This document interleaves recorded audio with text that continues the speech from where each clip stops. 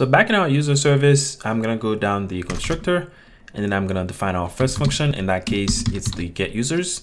And remember, it doesn't take any parameter, and it returns an observable of user array. So now we're going to pass user array. Now, we haven't defined this user type yet, and later we're going to define an interface to represent the type of data that we're requesting. But for now, let's go ahead and finish the function.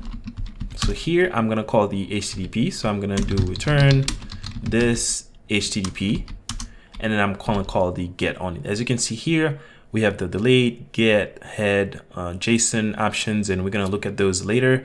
And then we also have the put. So for now, we're going to use the get request because we're trying to make a request to some API to retrieve data. And then we have to pass in the URL where this data lives. And this is going to be the JSON placeholder. So here I can just pass in the URL for JSON placeholder, and then that's going to go to /users. So this is our first function, and don't forget to pass in the type as well for the get. So here we're going to pass in the type, and then let's go ahead and define our second function. So I'm going to copy the first one, go down a little bit, and this is supposed to be get users, and this is get user. This is going to return one user, and I'm going to remove the bracket and pass in the ID here. Let's say in this case, we're going to pass in 1. So now what we need to do is to define this user here so that we can map this data properly.